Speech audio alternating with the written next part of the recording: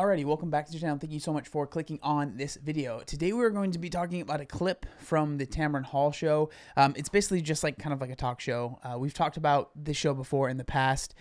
It's just a talk show, but they did an episode, or at least a segment, where they talk about basically like fat positivity, health at every size and stuff, right? And so the title of this clip is "Why These Women Are Proudly Embracing Their Bodies in the Midst of Toxic Diet Culture." And there's a large amount of women that Tamron brings on the show, and they all kind of talk about their experiences and stuff. And so I just kind of wanted to go over this. So without further ado, let's get into the video. When I was 11 years old, I attended a summer camp where my counselor called me Butterball the entire summer. I struggle with my body in very classic ways of really desiring the average teenage experience, where I get to have a high school crush, I get to maybe imagine that a boy in my math class would like me back, and none of those things came to fruition. Most Latinos, we have this idea of what a Latino body should look like. You were supposed to be curvy, but only curvy and thick in the right places, right? It's interesting hearing a lot of what they talk about in their own experiences. Obviously, I'm a dude, so my experiences were different, but there is a lot of the stuff that they've explained, especially like the wanting a dude to like you back. I definitely had those types of feelings, really wanting a woman or a girl to like me back when I was in high school. Like there was like a lot of those things, but it's just interesting because those things led me to realize that I needed to make a change, because there was something that I was doing that was, causing me to have this weight on. Like, is it fair that, people don't like you if you're bigger a lot of times, and it's just not seen as like the beauty standard? I mean, no, it sucks, right? But at the end of the day, like, I can't control how other people feel, but I can control the things that I can control. And so that was one of the things that led me into being like, okay, I need to lose this weight. Not because only I want people to like me, but there was a host of reasons, but that was certainly part of it, right? Now, as a photojournalist, I strive to tell the stories of fat joy and simply existing in your body. And there's been ups and downs, but right now I can say that I'm truly happy with who I am, what I represent, and what I can provide to other people that look like me. After over 2 decades of being at war with my body, I have finally found peace in my body, and we have come to a mutual agreement to care for and love each other, and that feels like freedom. All right, welcome back. Author Chrissy King is with us today. She's ignited a really good conversation about toxic dieting culture with her new book. It's called The Body Liberation Project. We're also joined. So I've been on a number of these shows now, and it's interesting because, like, at least in my experience with a lot of them, like, the host of the show doesn't really, like, this might sound messed up, but like a lot of times they don't really know much about the guests. Like they didn't talk to the guests, they didn't interview them before. Like all of that is down to the producers, right? The producers really do all of the running of the show, and a lot of times, I mean, they have writers, they have a lot of people basically telling them what to say. And so it's always just so interesting for me now watching the shows and seeing the hosts like act like they're so like enamored by the guests when like they probably had no idea who this person was until earlier that morning, right? But that's besides the point. My Jackie Malloy, Kendra Austin, and Jessica Torres, who say that after struggling with body image throughout their lives, they are ready to share what's brought them to a place of joy. And I know, Chrissy, that's a big part of what you talk about, the joy in your journey. And we are very mindful of it on our show. I always tell my team, we don't want to have a series of people saying, this is how hard it is, because life is hard. But how did you get past it? That's a big part of the story. And Jessica, I'm so struck by your story. You're 32 now, living the dream. You're covering fashion, which we could tell by the looks. You cover travel from a plus size perspective. But until 10 years ago, you never posted a full body picture of yourself. No, not at all. I lived. Well, you're working it in these pictures now. I love that video of me. Look at you. So, ma'am! Oh my God. That's great. Wait, look at you. Okay, listen. It's the role for me. All this. When I first saw this and she said the role, at first I thought she said the rolls, and I was like, bro, what are you doing? But that's not what she said. Here, 10 years ago, you wouldn't have done that. No, not at all. I was someone who wanted to blend in with the wall. Like, I was the classmate that was in the back because I didn't want anyone to see back rolls, to see my arms or anything like that. So I didn't live life. I wasn't really living the experience. I was just going by and pretending to be part of the wall. And so again, this is really interesting because I've explained basically the same thing, right? I've talked about it when I was at my heaviest. I wasn't living, I was just existing, right? There was like a lot of things that I was missing out on, but it's just so interesting. And like, I don't want to, like, I'm not trying to call this woman out and be like, oh my God, like whatever. But for me, that was a sign, okay, I need to change some stuff, right? Like there are things that need to happen so I can live this life that I want. Because for me, it wasn't like, oh, it's the size that's keeping me from it because I'm worried about what people will think. A lot of it was like, there are things that I truly just can't do because of my size, like experiences that I wanted to have, that not because I was worried what people would think about me, but because my size is hindering me from doing those things, right? Like skating, like being able to do more than just ride my board, because even when I was bigger, I rode, but like being able to do more than just that, and like so many other things that my size hindered me from. So for me, that was like, okay, let's make a change. It's very different than obviously the route that this woman went down. And it wasn't until I realized that I missed prom, because I was like, you know what, that's not for me. Someone who looks like me won't or shouldn't be there. That's what I thought. That's what we've all been, taught to believe.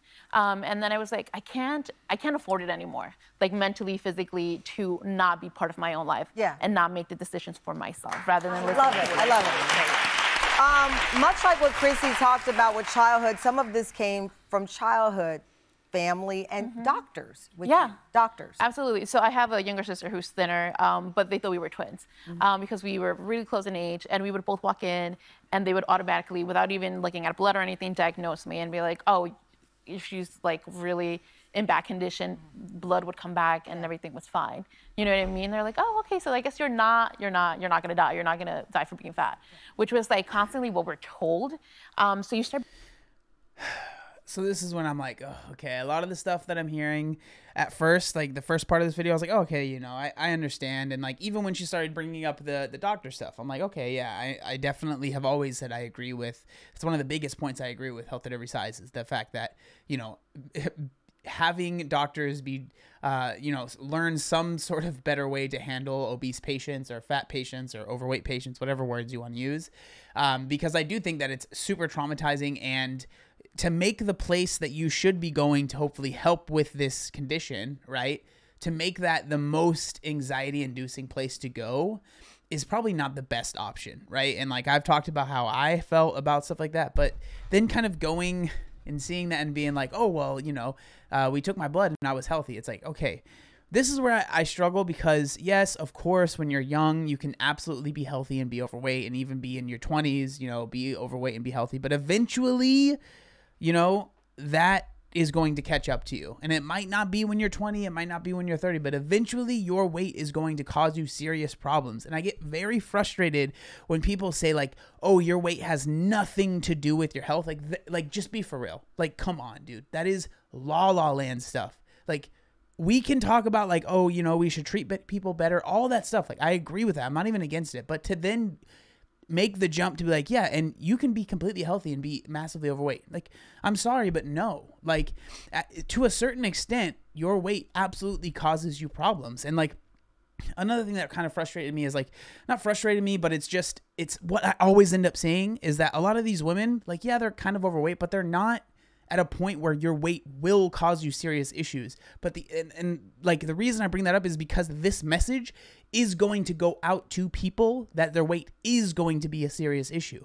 And so no, they're not like, only, 70 pounds overweight. They're like 270 pounds overweight, 300 pounds overweight, 200 pounds overweight, right? To where like their mobility has been affected, their life has been affected. They really have all these issues, and they see this stuff and they think, oh, see, that's right. When in reality, like, these women are nowhere near where someone else might be. And it just really frustrates me, because like, to sit here and see someone that has like severe sleep apnea, that they lose the weight and then it is gone, to say that that your weight has nothing to do with your health is like ridiculous. It is ridiculous to me. And that's just one example, right? Believing in. Right, so what you're saying is, as a kid, you go in, the doctors would see your weight and say, she's unhealthy. The blood work would come back that nothing was wrong. Nothing was wrong, right. But they still had a view of you being an unhealthy child, and you were hearing this a lot. Jackie, you had that story about being at camp. I mean, I think camps are great. I only went to camp for 2 days because that happened. You get bullied in camp. And I called my father and said, come and get me. You had that classic childhood experience of going to camp and hearing hurtful words about yourself. And that impacted, of course, how you saw yourself. Yeah, it really did. And, you know, I was called Butterball by one of my counselors. And I think at the time I thought, I didn't actually know it was offensive. I kind of thought it was like endearing and funny and something to do with like my personality.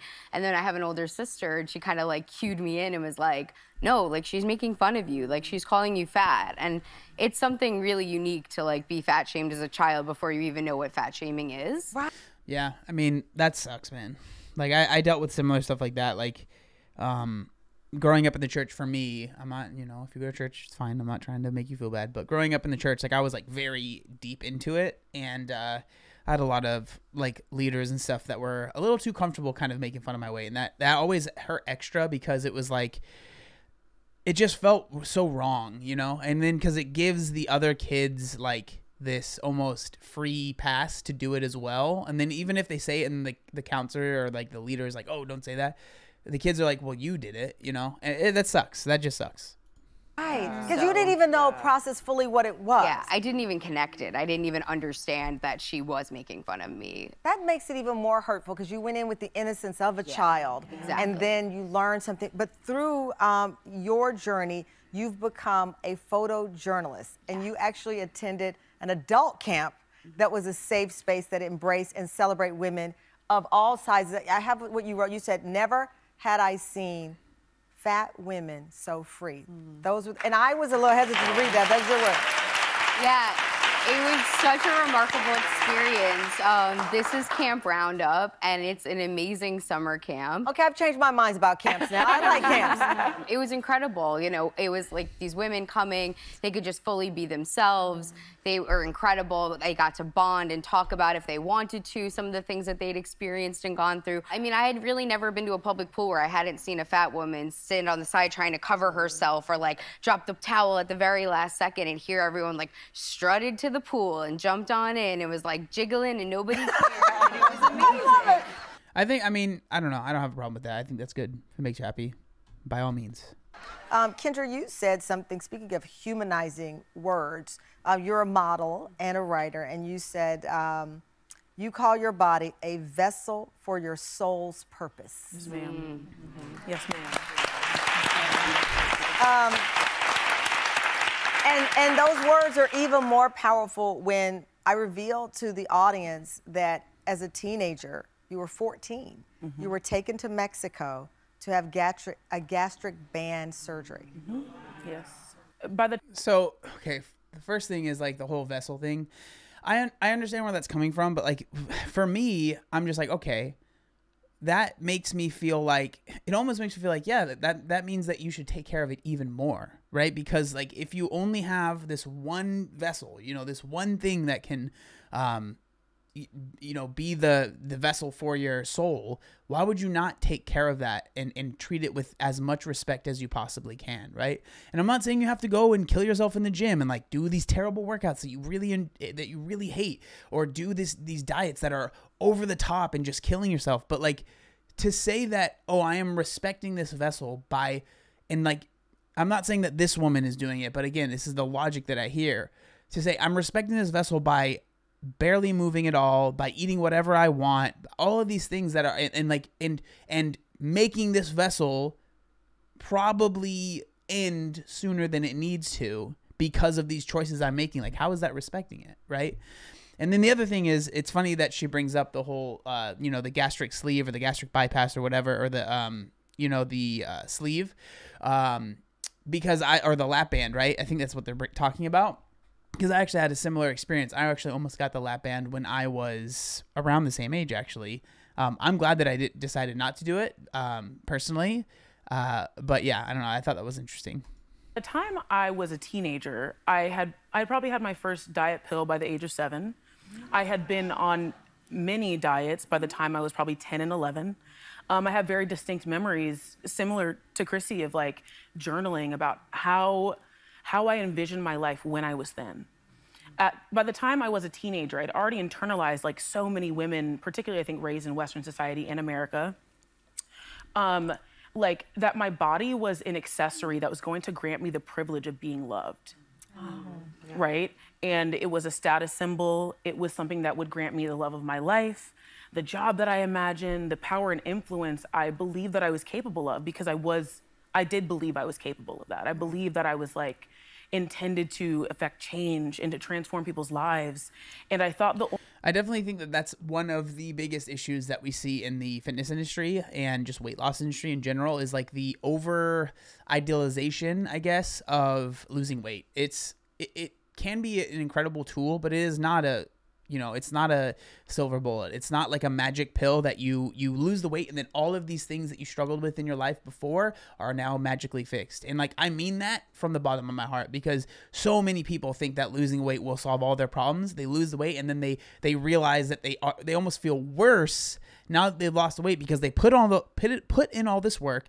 They had idealized it so much that when they get to the destination, they're like, wait, what? Like, everything I worked for, I felt like was a mirage, right? It wasn't what I thought it was going to be. And I really think that we need to make sure, this was something that I try and do, is like losing the weight will help whatever, like, you know, certain health issues that you might have because of your weight, but it is not going to automatically make you happy. It might make you happier, of course, but it's not going to solve your depression. It's not going to solve your anxiety. It's not going to make you, you know, all of a sudden happy and everything is, you know, rainbows and butterflies. It's not. It doesn't do that at all. Like, even slightly.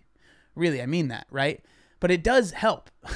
It does have there are benefits from it. I wouldn't try and get people to lose weight or like try and help people that want to lose weight if I didn't think there were benefits. But I think it's important to be as realistic as possible. But sadly, you know, in the day and age that we are, it's all about trying to push it and push it and push it and try and make everyone think that it's perfect. And the more you make it seem like the panacea and like the thing that will solve everyone's problems, the more people will buy your program, the more people will go and follow you, the more people will buy into everything you're saying, right? That's why so many people do it. And it is really frustrating because it's not that. It really isn't. Only way that I would be granted the space to do that is if I were smaller and claimed less space. So you had these big dreams of impacting the world and helping other people, and your idea is, I can do this, but only if I'm thin. I'm thin, right. And of course, like, so much of that is built by the fact that like my mother and her mother and the women around me and before me were all like raised in this like 80s diet culture of like Denise Austin videos and Billy Blanks and like literal cottage cheese being something that we thought was delicious, right? I'm so struck by this because you bring up the 80s when I was a teenager. Oh, that laugh track is tragic. I'm so struck by this because you bring up the 80s when I was a teenager. And Chrissy, the whole point of this show was to talk about this reemergence of the toxic diet culture. Again, I refrain from judging people. I don't know anybody's journey other than my own. But you do have folks who are taking the modern magic pill, which is a drug meant for people with diabetes. So they're talking about Ozempic, like Wegovy, all those kinds of things right now. And it's the new magic bullet for losing weight. I mean, the reality is that we could spend the rest of our lives looking for the magic bullet, right? Or looking for the thing, because as Kendra already stated, this idea that when I'm in my thinner body, then all the beautiful things are gonna happen, right? We've been sold this lie that life begins on the other side of fat loss, right? I'll find the partner of my dreams, I'll have the job of my dreams, I'll have the life of I'll be beautiful, like all these things we have been told are on the other side, and that's simply not true. And, you know, speaking of, you know, Ozempic and all of the diet industry is a $72+ billion industry for a reason, right? Yeah, that's the truth. Chrissy, you were married from age 22 to 33. Yes. And before you amicably divorced. Yes. And you wrote in the book, one of the things I never... Bro, getting married at 22, that sounds like, dude, that's wild, bro. That's so young. But, I mean, more power to you, I guess. Anticipated was how much entering the dating scene at the age of 34 would trigger my body image issues. Yeah, no thank you, bro. Entering the dating age at 34, a dating pool at 34, oof, that does not sound fun. Like being on Bumble and Tinder at that age, no thank you. So dating... I'm 30, by the way, okay? I'm not trying to be like, that's old. I don't want to be on those websites either. Again, triggered some of these old feelings. Absolutely, because it's one thing to like come to this place where you like are just so at peace and you love and you embrace the body that you're living in. But the reality is we live in a world that is incredibly fatphobic, right? And so you're going to come into contact with people who don't have those same values about bodies that you do, right? And so, yes, it's like it definitely triggered my body image issues in ways that I wasn't necessarily anticipating, to be out in the world dating men who have opinions about bodies. Yeah. And so I think that was How dare they? Unbelievable. again, this place of me coming back to myself and realizing again, reinforcing what I know to believe to be true, and also remembering that I don't want to date anyone who really is just interested in how I look anyway. Right. And so if you're not absolutely, right, that's all right? you see. If that's all you see. Yeah. Jessica, you said earlier. I don't know. I mean, I've talked about this and people got mad at me. I mean, people have preferences. If someone doesn't want to date someone that's overweight, like I don't know. I don't see anything wrong with that. That's your choice. I don't know. That's how I feel about it. You skipped your prom. You skipped your prom. Have you been able to get past that? Because well, I mean, I hope so. She's in her 30s now, okay? Have you been able to get past the fact that you didn't go to prom? I don't know. Hopefully. Like, what kind of question is that? I'd be sitting there like, bro, I'm 30. What do you mean? Again, it's a rite of passage. And you deserved that rite of passage. And you were made to feel that you... When I first saw this, I thought she was about to be like, well, we're going to throw a prom for you. And I was just like, oh my God, please don't do that. Thankfully, they don't. Didn't. Right, and I think that's what motivates me to keep going in life in the most amazing way that I can. Yeah. I want to fulfill everything that I thought I couldn't do before. I feel like I'm living all the dreams that I kind of hid when I was younger. I was like, I didn't even want to say that I wanted to go to prom. You're like, no, I don't want to even do that. You know what I mean? Because I didn't think that I deserved it. You get the prom every day with your job. And the thing, I just want to make it clear, I feel the same way, right? Like I'm able to live out all of these things that I wanted to do when I was younger as well. And so there are different avenues and different paths to get to the point that it seems that we're both at. Just saying. Exactly. Like all the kids that went to high school, they were you now. Jackie, to bring this to a close, one of the things I love that you talk about is that we need more happy stories. You want to see more kindness and how we talk about each other's bodies. And you all have made the point, even when we walk up to someone and we say, oh my gosh, you look so thin, we comment instantly on that versus looking in someone's eye and just saying, hi, I'm happy to see you. How are you? How are you? Hello, how are you? Yeah. I've reclaimed the word fat personally. I think maybe everyone goes on their own journey of that, but right now I think maybe at least the four of us have reclaimed that you word. Say thin, you should be able to say fat. Like my existence is not a dirty word. All right. It's a descriptive word, right? Like fat is a description of someone. It's not. It's been used as an insult. It's been used as a word to. I mean, I understand where you're coming from, but I think it really depends on how you say it, right? Like you could say like, oh yeah, that fat woman over there. I mean, I still would feel, but like if you were like, I don't know about that. I think it depends on how you say it, in my opinion. Bully or hurt, but it's a descriptive word. I have to ask you, Chrissy, when you wrote the book, what was your biggest dream that would come from this? Oh, that's such a beautiful question. Honestly, when I wrote that book, I really, in my heart, wanted to be used as a vessel to help liberate and set people free. And I felt like if one person is liberated through that book, I've done the work I was supposed to do in this world. Wow. Yeah. All right, so that's the entire video. I thought it was interesting because I was like, okay, well, like, what are the comments on this? Like, what do people think about this? Even the comments on this video are people that don't really agree with it, which is interesting because like if you're, it's her channel, right? And I'm not saying I agree with all of these comments, but like none of these women think about what the men want. They all want relationships. The author spoke about body positivity and about what sounds nice. Things sounding nice and the truth are two different things. It sucks to be shamed as a man for your preferences. I think we can sleep easy knowing that regardless of how much they do shows like this, the general norm will never change. Women tend to prefer taller men. I don't know why that's brought up, but whatever.